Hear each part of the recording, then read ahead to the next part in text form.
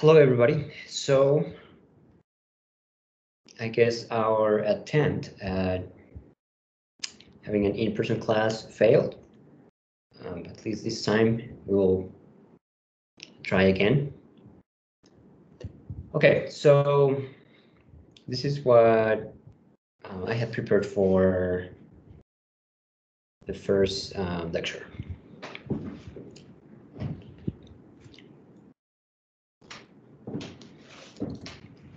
So what I'm gonna talk about is not very different from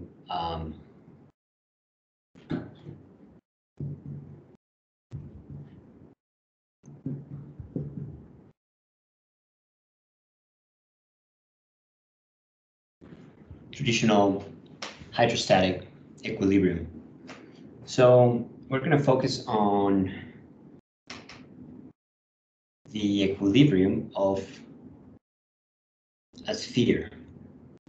And this sphere is going to be, it could be any fluid. Does this represent a star? Yeah, pretty much. Stars are spherical, and their components, plasma, it can be represented as a fluid. And are they in equilibrium?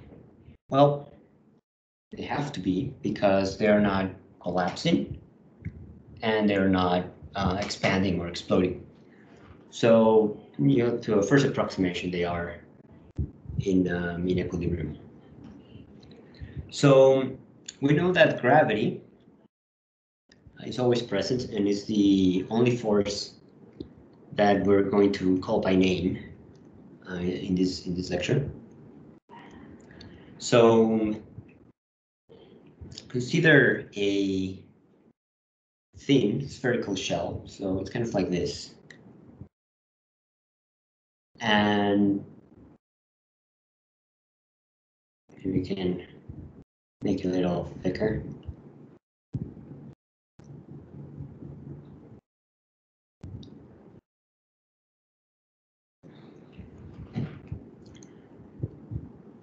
So the mass of this shell is m.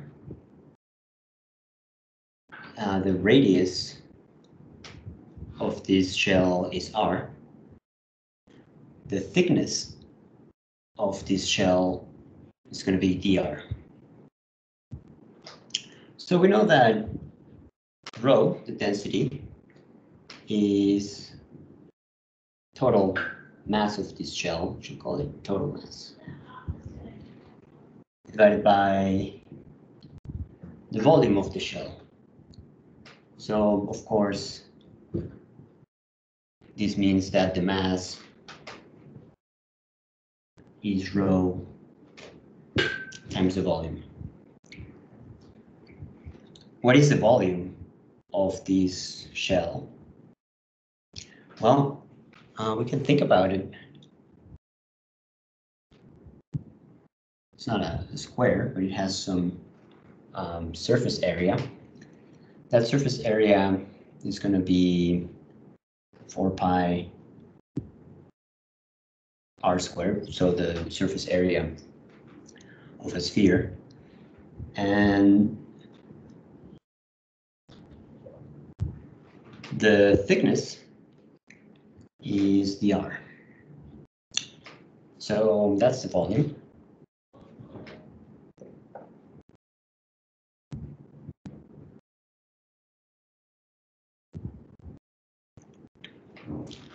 Right? And so for now, this rho is uniform. So the shell is going to be attracted, and this is exaggerated, of course, to the rest of the mass inside. right? So in reality, these two are together. You're just peeling a very thin sheet of mass. And that thin sheet of mass with thickness dr is attracted to the rest of the mass inside. So what is the gravitational force felt by the shell due to the mass that it is enclosing? Well,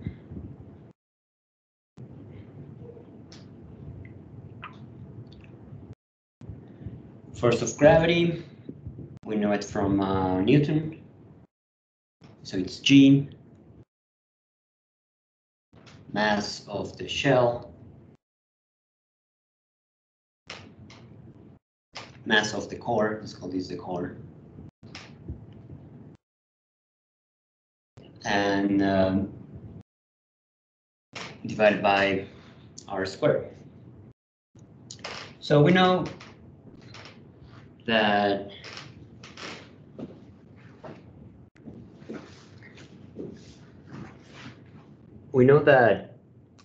this force is going to be towards the center of the core, so it's negative. And we know the mass of the shell is given by this, so you can put it in there, 4 pi rho r squared dr. And we can put the mass of the core as well, divided by r squared. So this r squared goes away, and this one goes away also. So you can just remove them. This rho, in general, is going to be a function of the radius. And this mass of the core, is also going to be a function of the radius. So the larger the radius, the more mass the core is enclosing. So this is a pretty basic equation. It's very general also. So do I have space over here?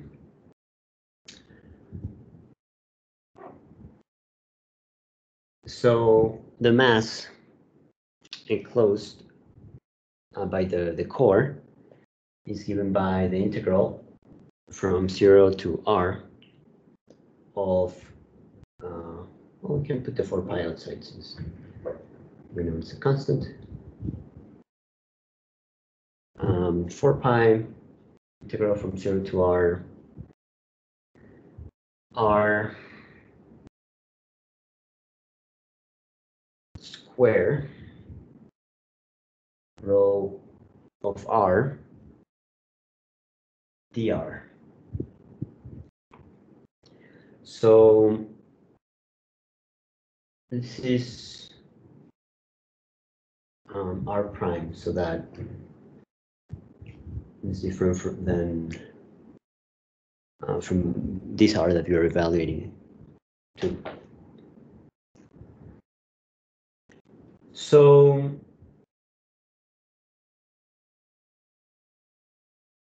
we have the density function, and because it is a volume, you have the r squared over here. And this has an r component that is linear, so you get your cube. We'll see that later. Okay, so essentially this is like an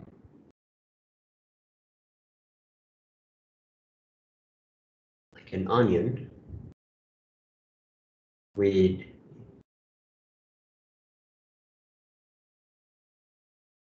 infinitesimally small layers.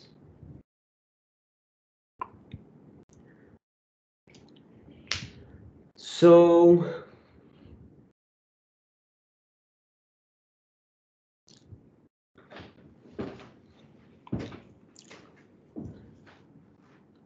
I'm going to get rid of these because I want a little bit more space. But M of R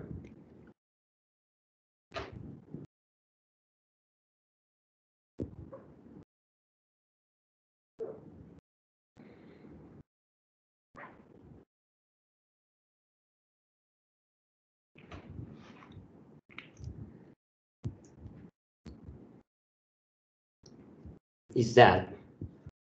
So this is the integral form.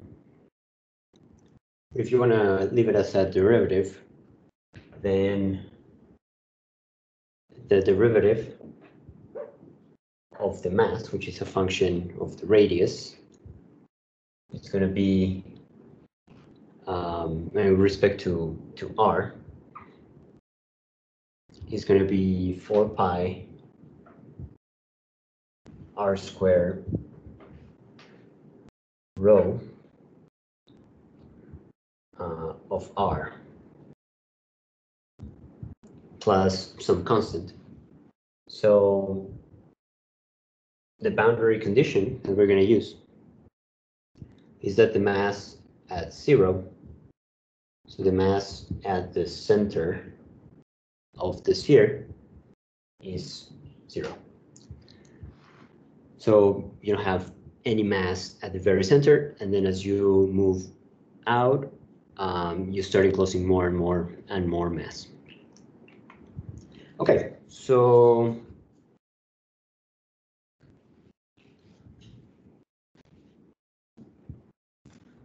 this is an important equation that we're going to use later quite a bit. Okay, so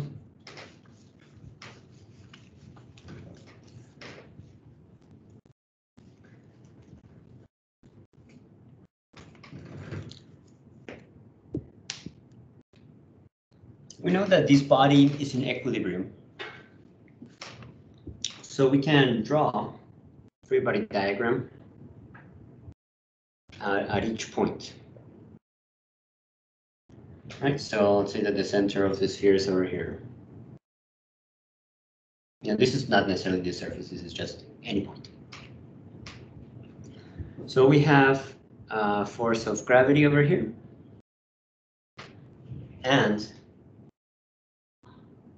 the sum of forces in R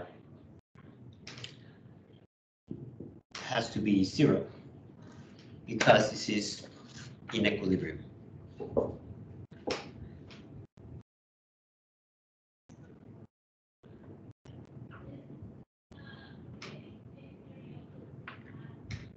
So we have minus force gravity and plus some other force that we're going to call buoyant.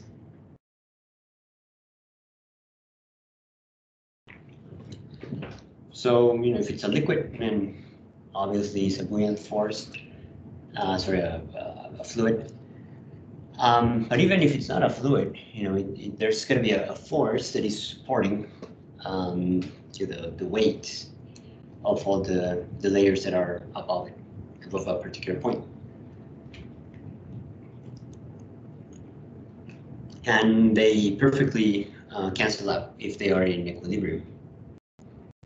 So we're gonna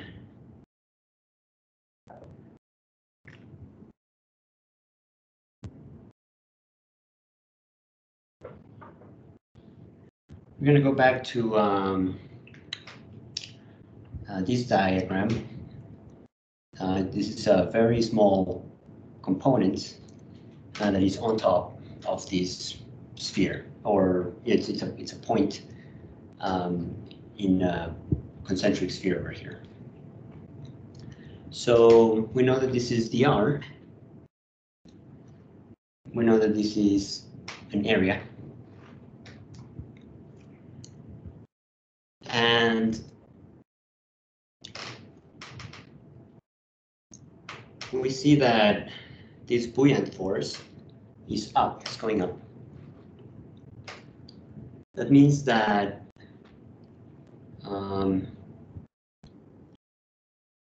the force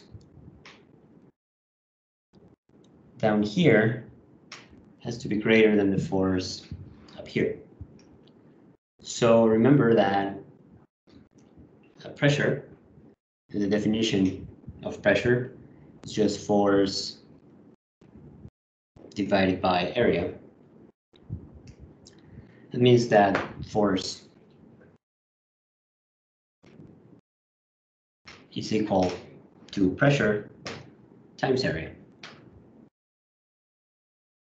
So the force over here, B for buoyant,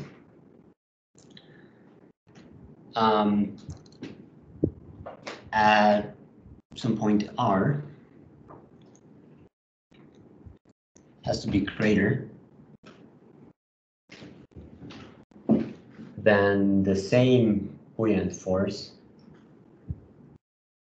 at R plus dr, which will be this point over here. Okay.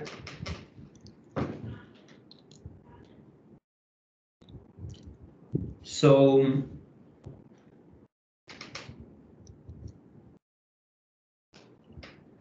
we can write these in terms of the pressure.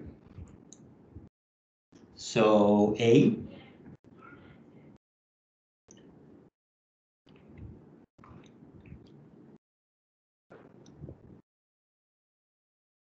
times the pressure at R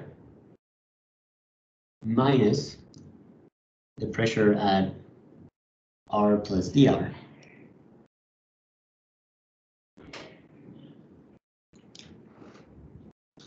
is equal to the net buoyant force. So we know that the area of the whole sphere is 4 pi r squared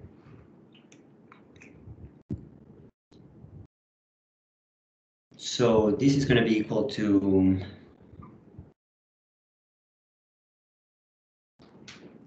4 pi r squared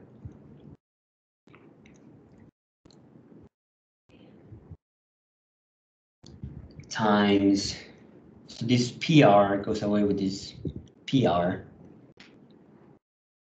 and so it's just minus P of dr. So the P, the pressure of dr is equal to the P.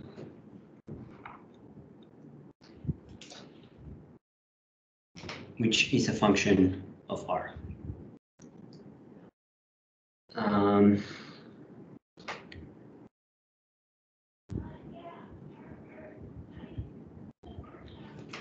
Times the R over here.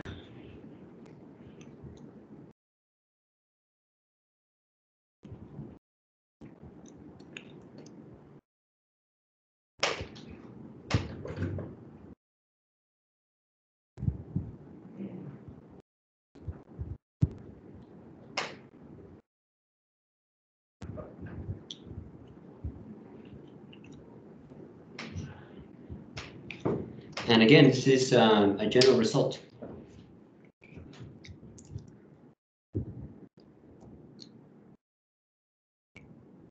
We are not saying anything about the origin of this buoyant force. All right. So now we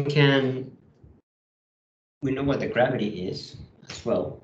We had it before.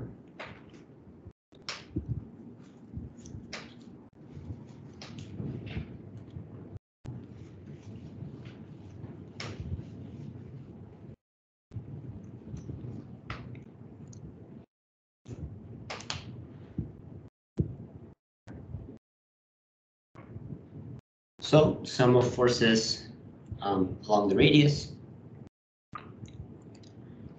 is minus 4 pi g rho, which is a function of r, m, which is a function of r, dr.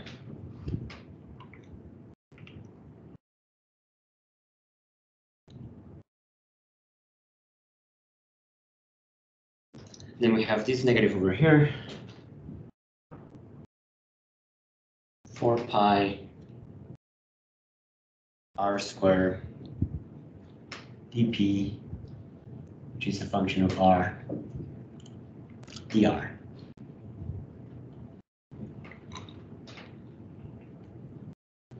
And we know that the net force is 0.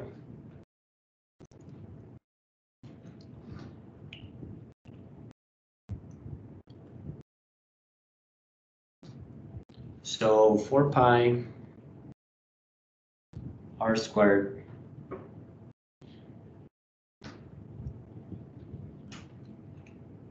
dp of r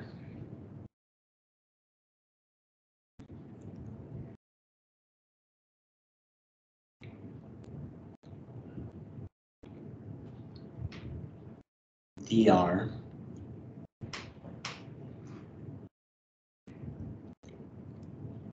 is equal to minus 4 pi g rho of r m of r. So we can get rid of the 4 pi's. We can get rid of the dr's. Oh. This one over there.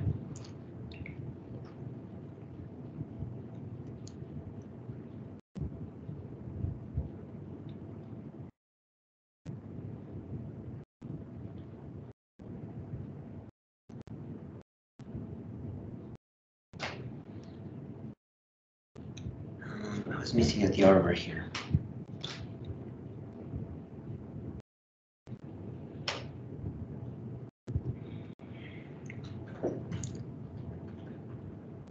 Sorry, this is dp dr.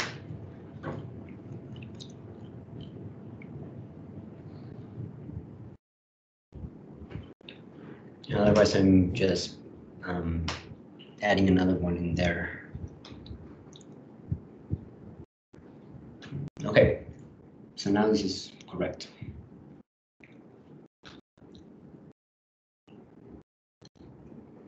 So dp, which is a function of r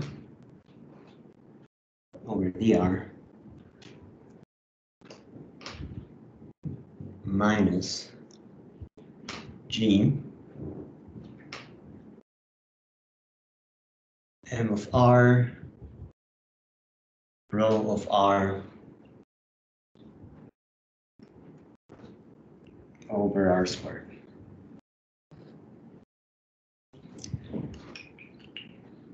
All right.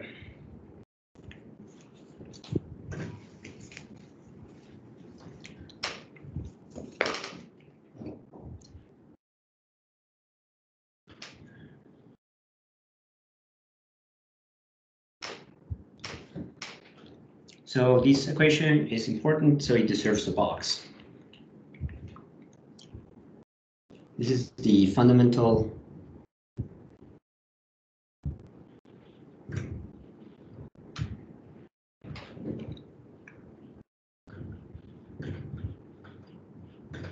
equation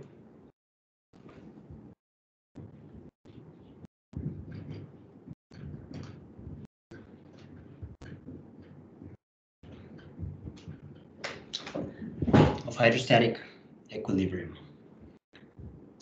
So if you're looking at the Weinberg lectures on astrophysics book, this is Weinberg 1.1.4, equation 1.1.4.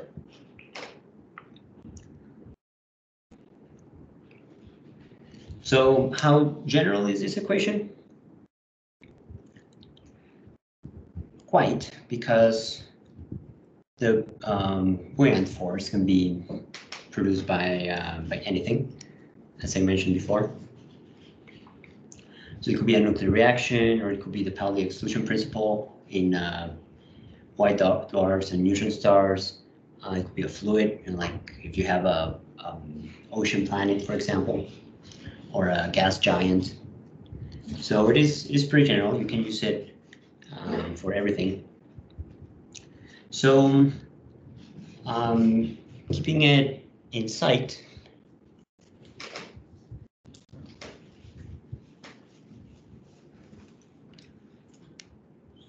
let's analyze it with a quick example.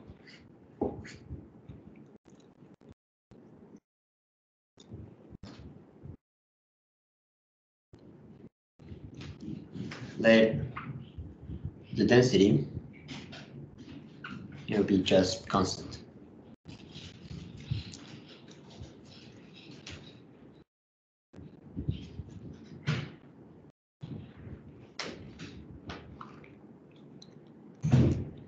So then m of r, we can take the rho out of the integral, and we just have r squared dr. This is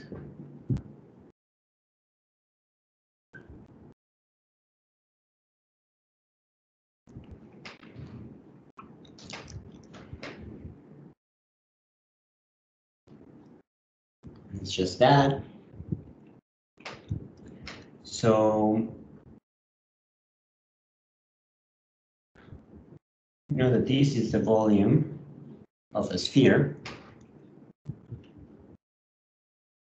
and we know that rho is mass, total mass over total volume. So we can cancel out the volumes, and so then the mass is just the total mass if the density is constant.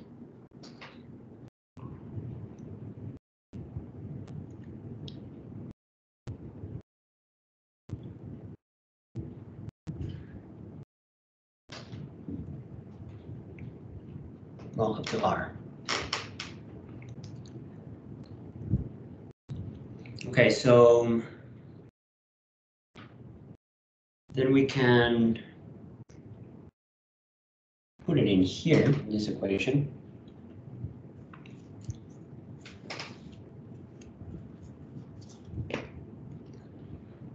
So we're going to get that dp dr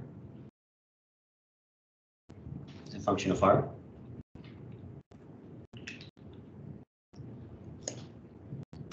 It's minus g m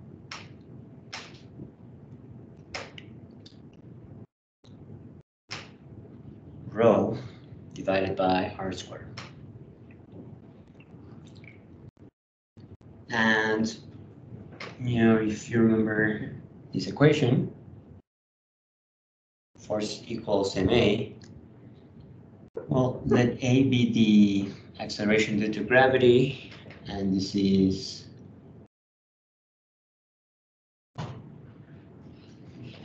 general gravitation. Newtonian gravitational.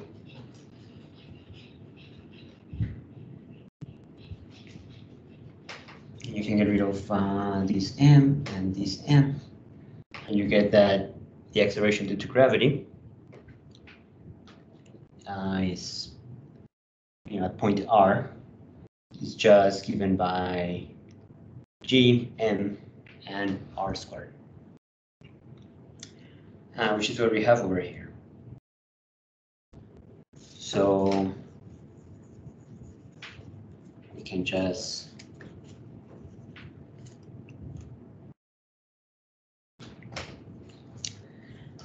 say that if the density is constant, then the derivative of the pressure with respect to the radius is just g. But remember that g depends on where you are. So if you go to the Himalayas, it's going to be a little lower because r is larger than if you are, at sea level. So g is a function of r, but we can just leave it as this, and it looks pretty simple. So what is interesting about this equation is that it shows you that hydrostatic equilibrium occurs not because of the pressure, but because you have a pressure gradient. So that's good to know.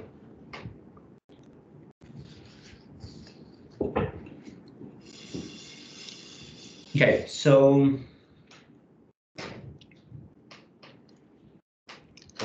this is a really good formula equation, but yeah, we will use it later. So then the pressure is just the integral of dp, which is going to be minus g m rho integral from 0 to r of r prime squared dr prime. So this is just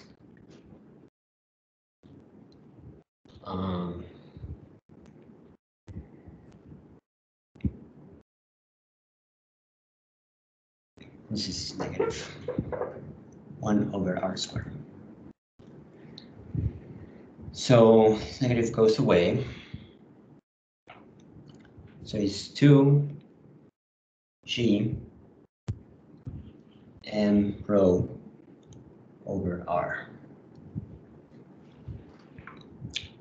the pressure. So now we can plot it, see how it looks like.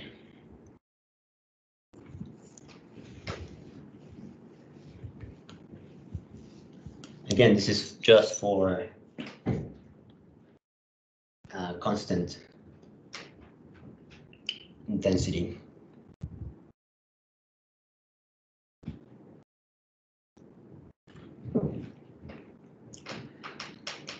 The pressure is just inversely proportional to R.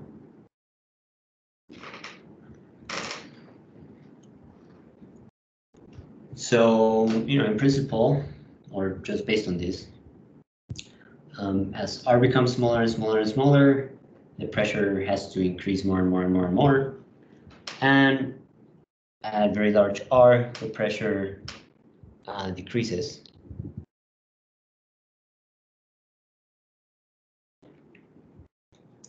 So at some point, it just becomes 0. In reality, this one is going to be finite. And this one, at some point you say, well, the star ends or the body ends. So it's 0 after that. But pressure, is always decreasing with increasing radius. And that derivative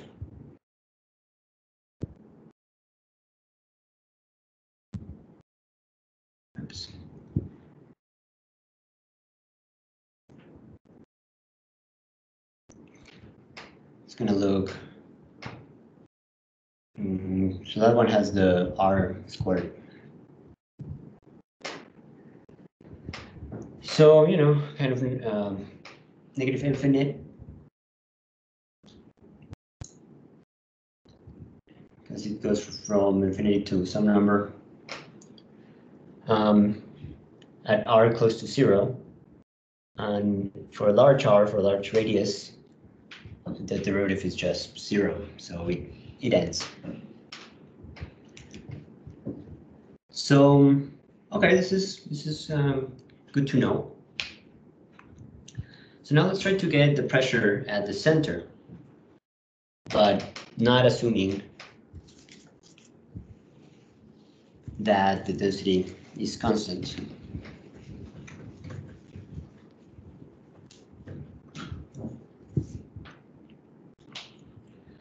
So we're going to be using, so I'm going to leave them up here.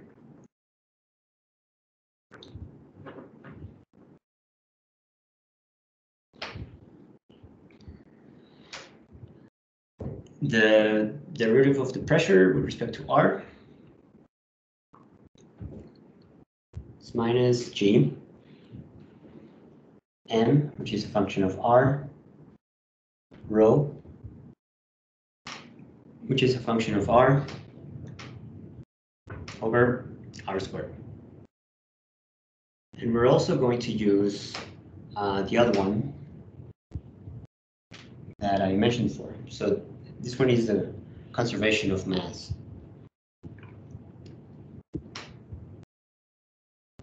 The derivative of the mass, which is a function of R, with respect to R, is 4 pi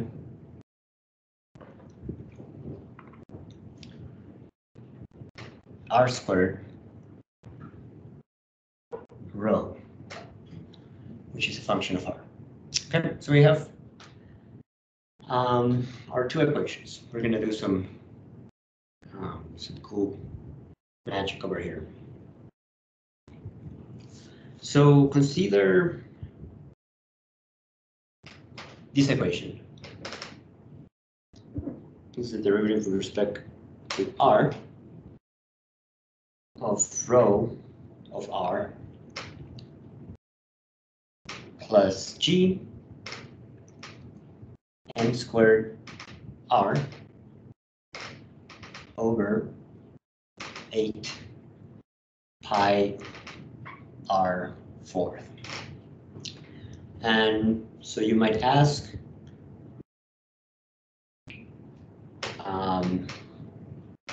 where is this coming from? Well, it is just well calibrated. You will see it. You will see why it is useful.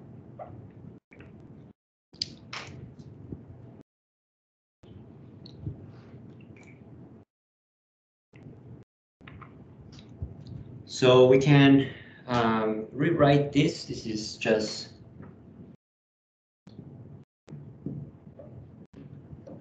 that derivative.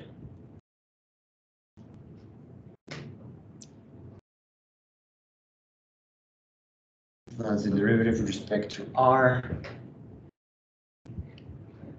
R to the negative 4, so this one over here. M square of R. Looks like a V. And I ran out of space, but there's this G 8 pi.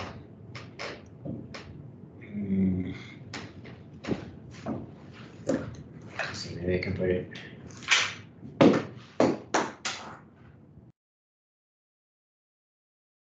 G 8 pi. Can you see that? Yeah. Okay.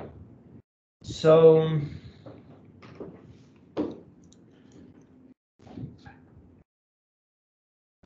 let U be R to the negative 4. V, it's going to be M squared, which is a function of R.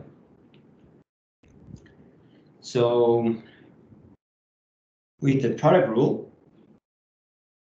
the derivative with respect to the radius of UV, which is what we have over there, this U dV dr plus V du dr.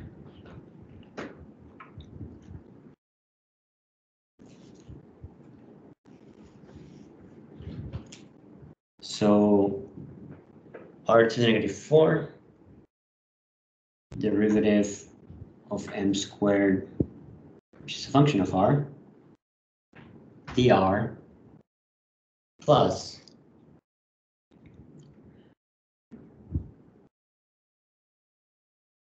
m squared, which is a function of r, derivative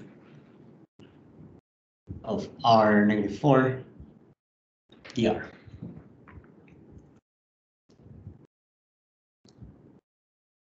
So this one, you can rewrite it as 1 over r to the 4 derivative with respect to r of m, which is a function of r, times m, which is a function of r.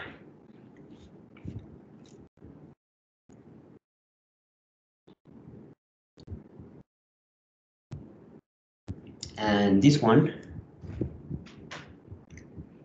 is going to be minus 4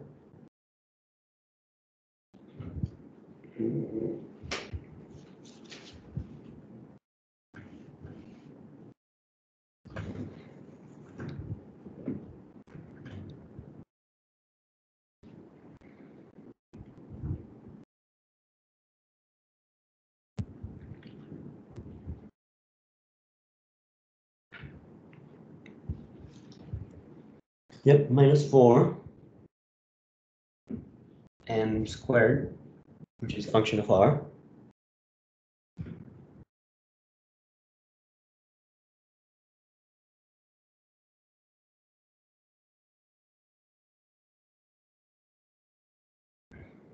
this is r to the negative 5, so 1 over r to the 5th. Cool.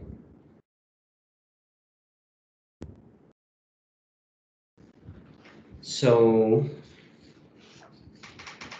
now I have to start over up here. I don't want to get rid of these ones. But I'll get rid of this one.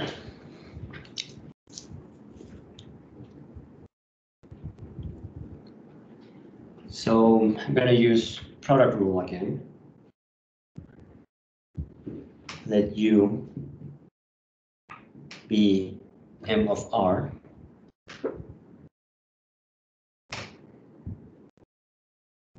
And V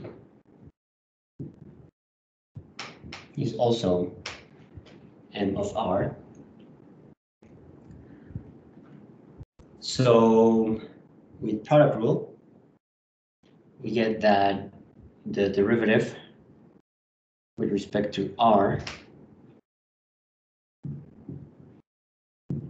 of m squared, which is a function of r, is 2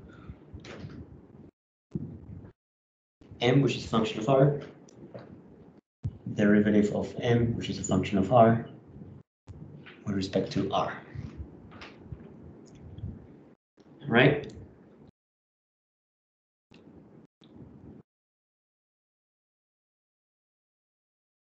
So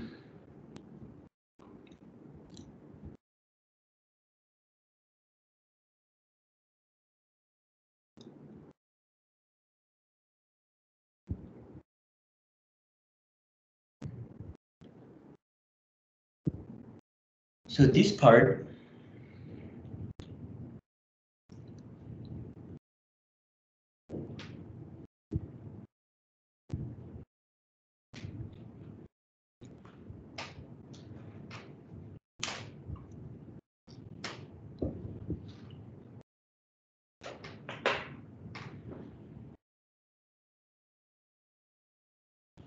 was 1 over r squared was derivative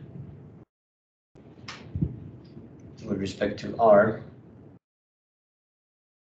of r to the negative 4 m squared r. Then we had the g over 8 pi that was multiplying everything. So this is equal to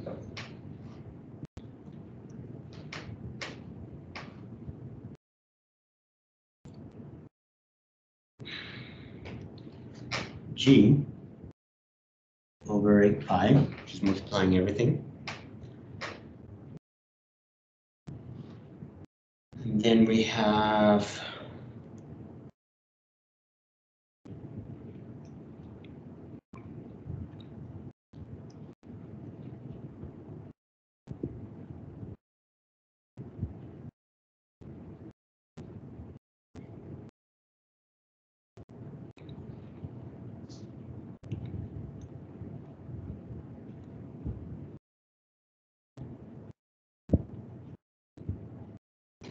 the minus 4 m squared r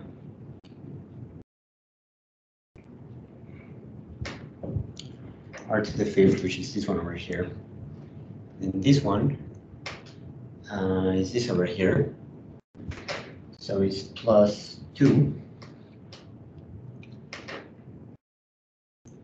mr. This is just m prime of r. And this one has the r to 4. Okay. It was not super easy to do on the board. So check out my notes.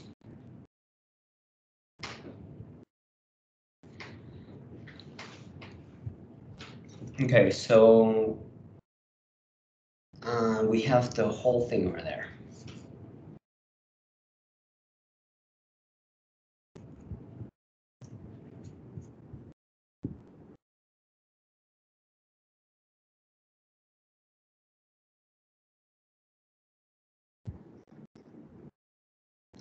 Yes. Okay.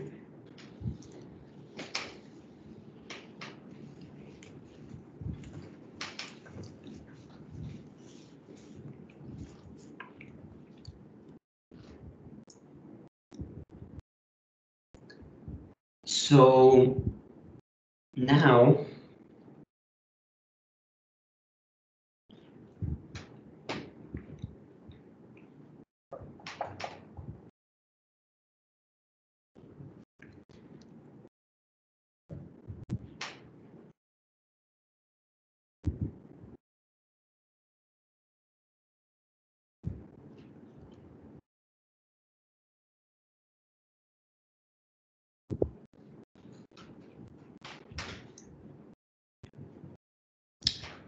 we know this one, dp of r with respect to r. We have it up here. So it's minus g m of r rho of r over r squared.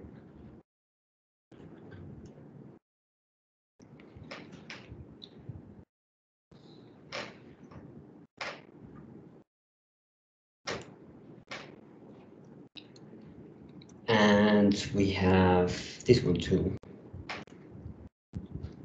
So we can get rid of this 8.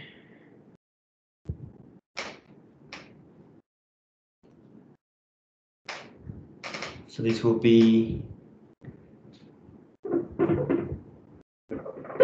become a 2,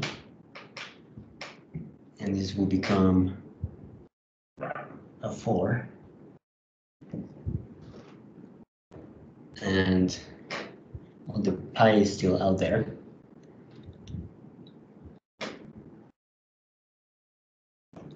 So this is minus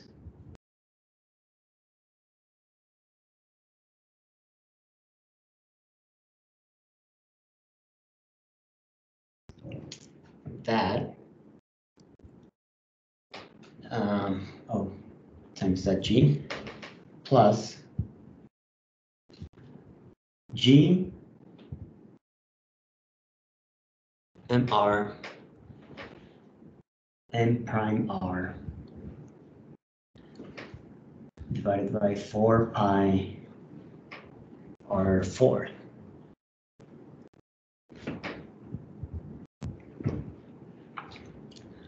Okay, so we're almost there. Can you still see that? Yes.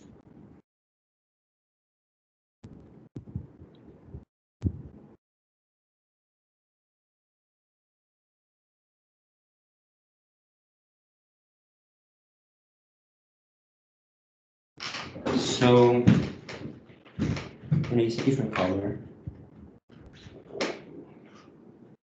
If I can find it.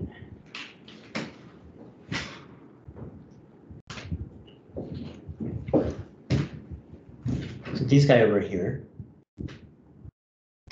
right, is G m of r derivative of m, which is function of r with respect to r,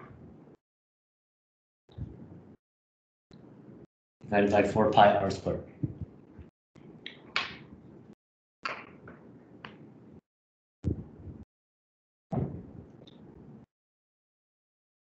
So we have dm of r dr up here. So we can replace it.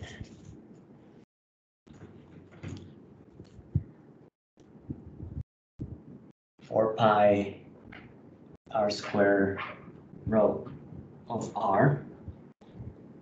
And then we can get rid of d squared. This becomes a squared. We can get rid of the 4 pi's also. And, let's rewrite this.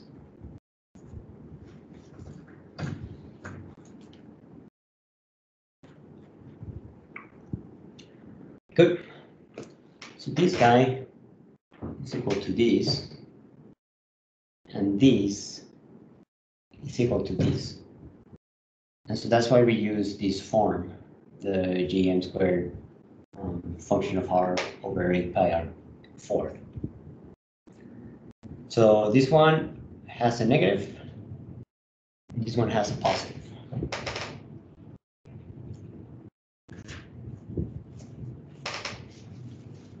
So what we can say is that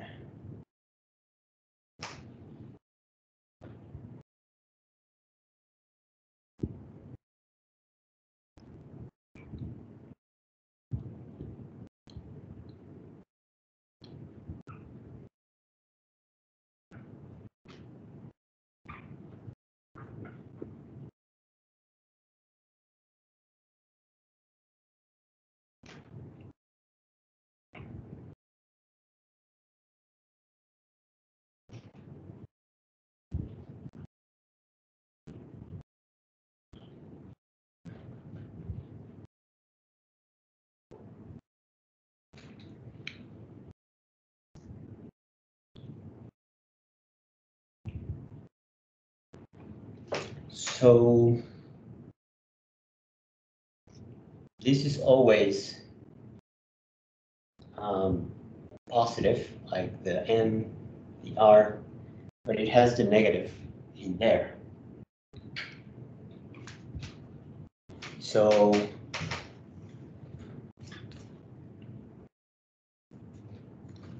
that means is that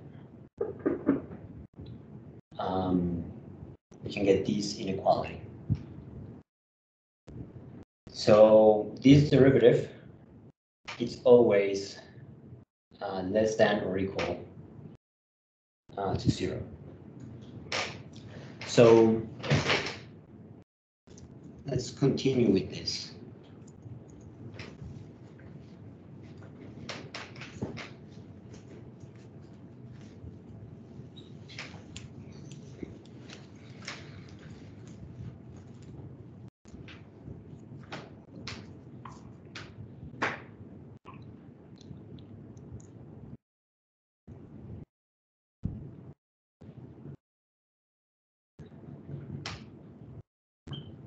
Let rho be a constant. And non-zero. Close to the center. And this makes sense, you know, the density is mass over volume.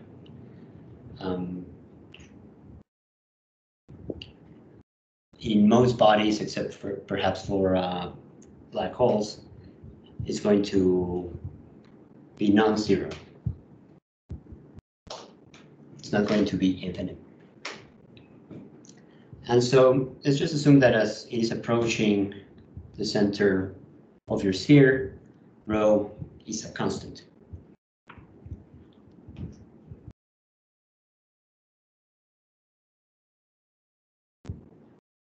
So we know that dm, which is a function of r, over dr is 4 pi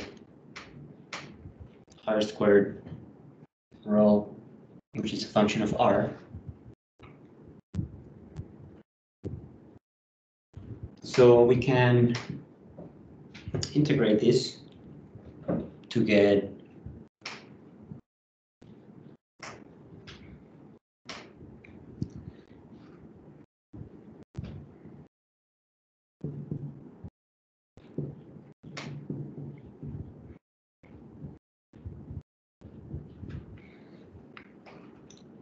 that one.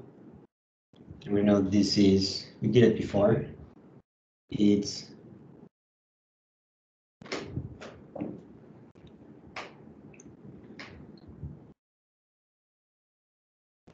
that.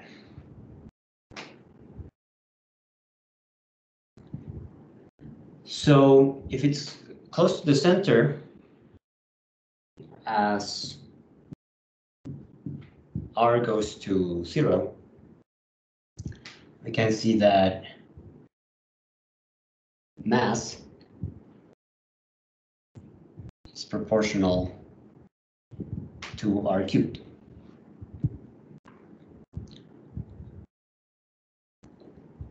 So in our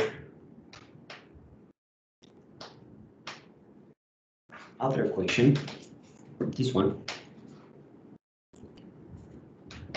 we have this term m squared over r6.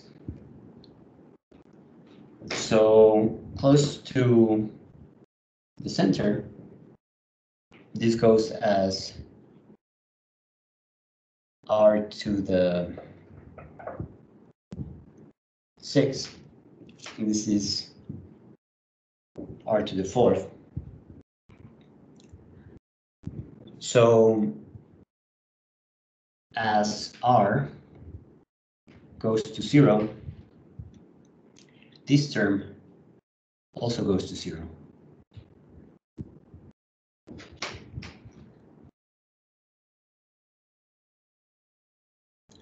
So it vanishes at r goes to 0. So why is that important?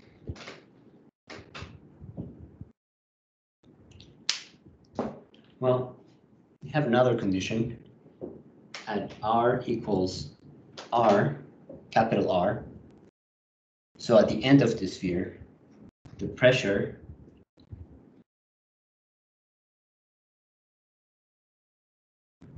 has to be 0.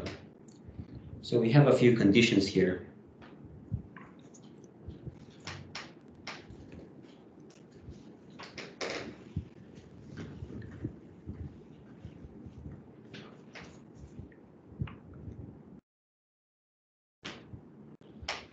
The derivative with respect to R of P of capital R is 0, and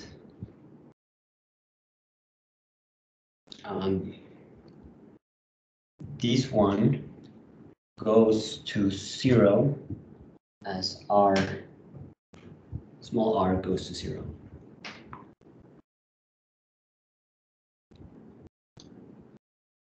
That means that the pressure at 0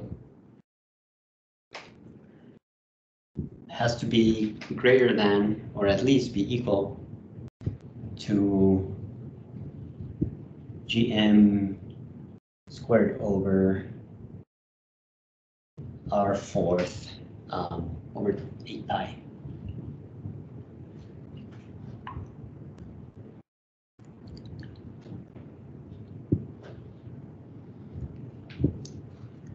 So this is a cool discontinuity because it allows us to calculate the minimum pressure at the center of any body.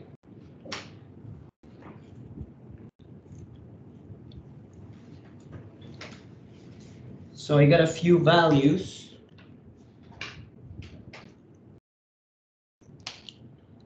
for the Sun, Earth, and a neutron star.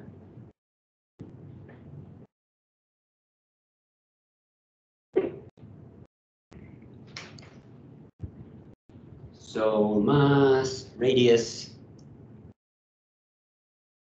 the P0 that we can calculate, and measure one, or not measure because you cannot measure these ones. So your best known value.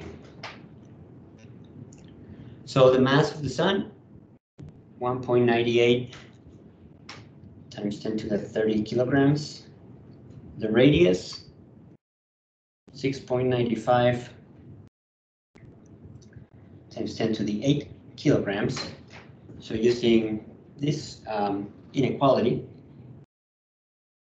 pressure at the center of the Sun has to be at least 4.4 times 10 to the 4 gigapascals. And based on values from the internet that I found, some value in the literature cited 2.5 times 10 to the 7 gigapascals. So yep, our pressure is greater than the pressure is greater than what we calculated. This is to the 4th, this is to the 7th. So the Earth, 5.97 times 10 to the 24 kilograms. The radius of the Earth, this should be meters, sorry.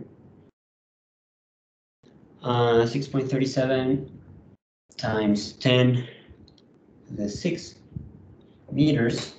So using this equation, I get 3. Essentially 4.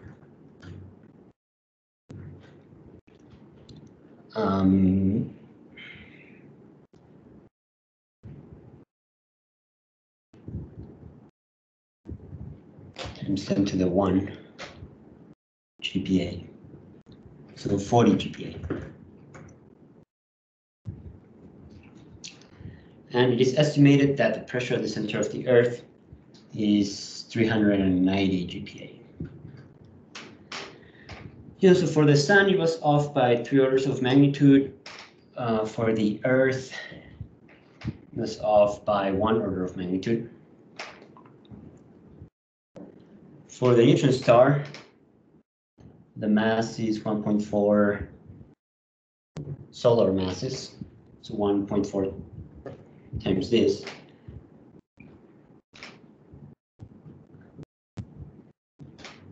Radius about 10 kilometers. So the pressure should be at least 2 times 10 to the 24 GPa. And some value that I found on Wikipedia said 1.6 times 10 to the 25th. So, also an order of magnitude off. But even though the orders of magnitude might be off a little, it is always smaller than the measured value. So it gives you the minimum value over there. All right, so that's what I had for this lecture. And hopefully we can have the next one live. All right, thank you.